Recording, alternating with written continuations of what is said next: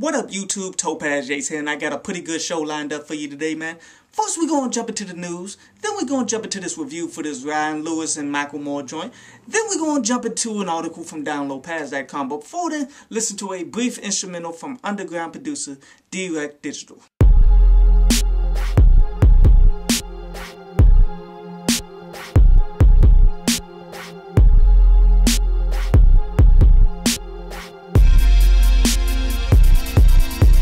So E40 is coming out with another alcoholic beverage, man. But this time, he's got it right, man. This just fits him 100%. It's going to be called the E40 ounce, which is 40 ounce malt liquor, and it's going to be the classic glass bottle and shit. If that doesn't fit E40's brand, I don't know what the fuck will. But anyway, on to today's review. And today's review is to that Macklemore, Ryan Lewis, featuring Kool Moe Dee, Melle Mel, and few others, man, that Downtown. And you know what?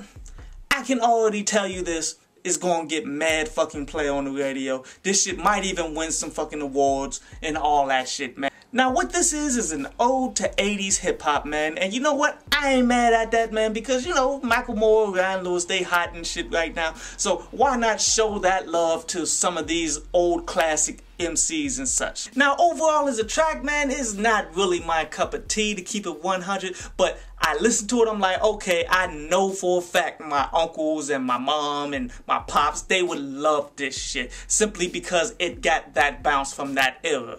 And not to mention some of the bigger acts from that time in Kool Moe Dee and Melle Mel and such, man. But this is overall more co-opting of the hip-hop culture and shit, man, because these types of joints, man, if we were to do them, we ain't getting the same amount of love that they gonna get off of this shit, man. This is gonna be phenomenal in the hands of Macklemore and shit, but say in the hands of Kendrick Lamar, J. Cole doing the exact same thing, not going to get the promotional play. Honestly, probably wouldn't even see the light of day because labels will come through and shut that shit down. Like, we don't need you to do that. We need you to make a club song and all that bullshit. While they get the freedom to do whatever the fuck they want. Like, look at the R&B game right now. Ain't nobody really doing soul like that except for white artists and shit, man. While all of our artists, they got to do hip-hop/pop. Overall, I'm happy that they're showing some love here, man, but you have to look at this game and see, okay, this is something that we can't fucking do with our own fucking sound that we invented. Like the classic sounds of ours, man,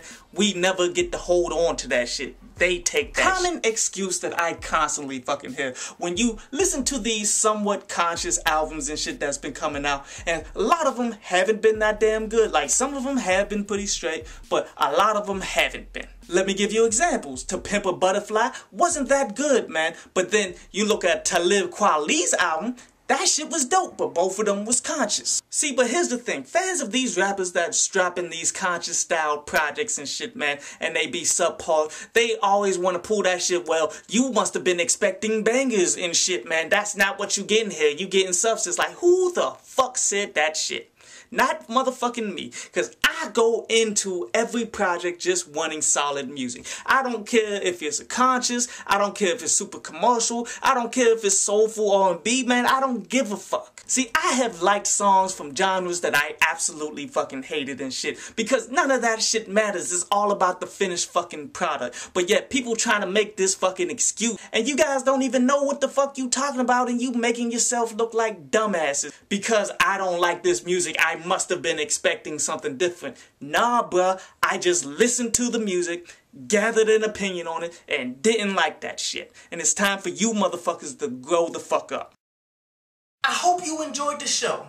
You can follow me at Twitter up there, and you can go to downloadpaz.com, that's down there, to read today's article.